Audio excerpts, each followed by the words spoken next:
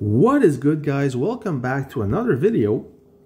Today I want to talk about the how to polish your artillery skill. When I talk about artillery, I want to talk mainly about the BM, the rocket truck, and the howitzer.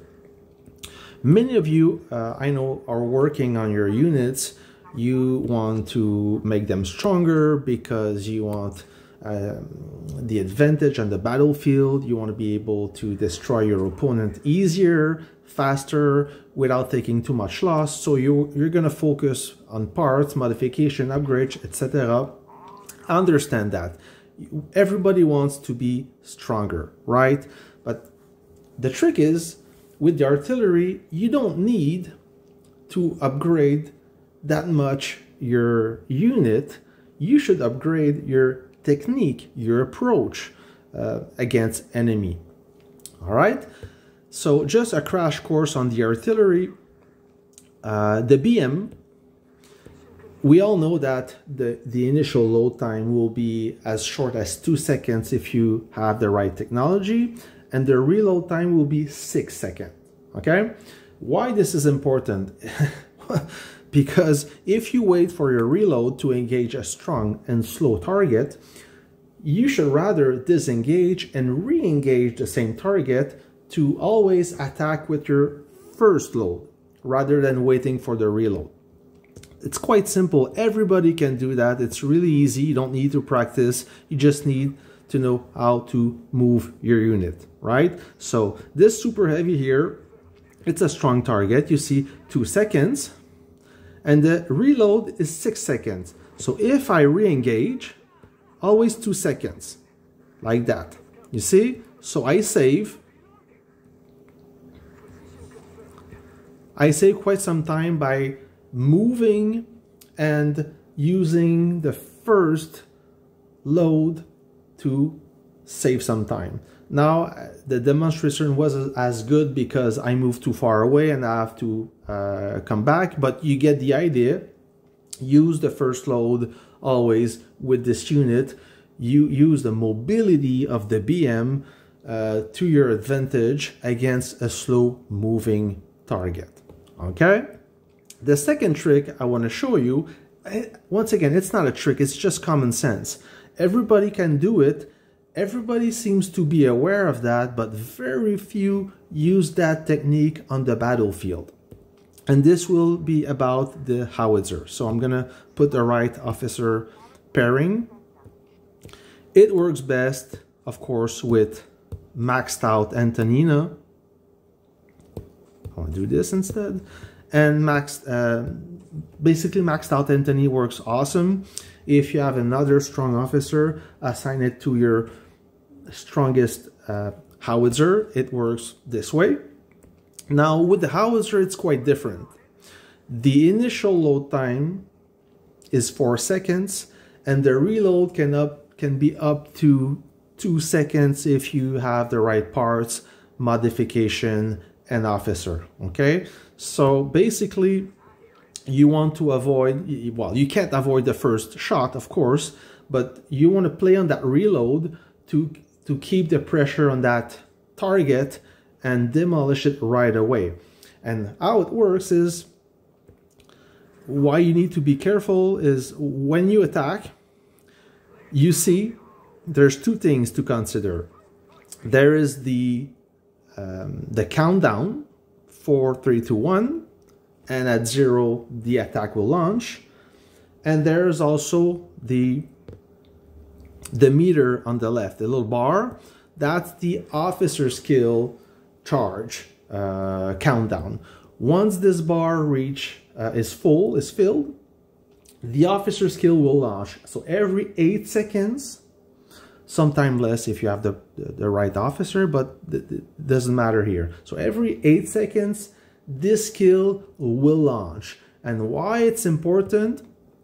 It's really important because this skill alone is strong enough, this attack alone is strong enough to defeat most of the weak armor and any artillery. Okay? So you can basically wait for the officer skill to charge and release it on the proper target to one-shot kill that unit. If you one-shot kill that unit, it will have a devastating effect on the enemy, and you can continue your business to other targets. And by defeating the howitzer, which is the strongest unit on the battlefield, you make a lot of damage on the enemy. Okay, you will slow down its attack, especially if they're gathering to burn your base. You may focus on the artillery rather than light tanks and stuff like that. Okay, makes sense so far? Right? Awesome. So, but what if, and sometime, you know that the officer skill is a second away from launching, and some players, they're ready to deal with enemy fire as long as the officer skill will launch and destroy their enemy. It's a good compromise. You may lose 1, 2, maybe 3 units, but you will wipe out completely the enemy with that attack. So sometimes it's worth waiting for this. But what if you don't have to wait, right? What if every attack on that specific unit is made by the officer skill? Wouldn't that be awesome? Well, you can do that. You just have to practice. And what I want to talk about is right there. So this is your typical march. You have 1 super heavy and 2 artilleries. And this is the perfect setup because the artillery can move away from slow units like the super heavy. So what I'm going to do is I'm going to charge the attack on the super heavy. Boom. And see my officer skill charge. Boom. Just like that. So what I did is quite simple. I charge on the slow and durable unit. I can even destroy him, it doesn't matter. But when the attack is ready to launch, when the officer skill attack is ready to launch, I will reacquire that weak target I know I can destroy in 1 shot with only the 2 skills. If you have, of course, 2 officers under control of that unit. So this can be easily practiced at home against Raven, against maybe an alt account. And when you master this technique, you can apply it on the battlefield, right? So I'm going to do once again, charge, and now I'm going to play with it. I'm going to wait, I'm going to move, I'm going to re-engage, like I do with my BM. Okay, so now the officer skills should launch. Boom. And the second one, there you go, completely wiped out. And even if that unit was pre-charged, meaning that it was in combat, it didn't move since, and the enemy either retreat or it killed the enemy. So that even if that artillery is pre-charged, the rule is if my attack, the attack always comes first, if my attack will completely wipe out this target will not be able to fire back at me. So that's the rule. So even if you deal with pre-charged artillery, you can attack them safely without taking either too much damage or no damage at all. You will always defeat them. So that's the trick to defeat a strong artillery when the range is the same, because once you're within range, you know what's going to happen. But with this trick, you will save a lot of reserves. And of course, you will deal more, you will destroy more enemies, right? So, and like I said, this is nothing new, right? You don't have to spend money to do that technique, to practice. You don't have to collect resources. It's completely free. So instead of focusing on your technology, well, you have to focus on your technology anyways, but this doesn't cost anything. right?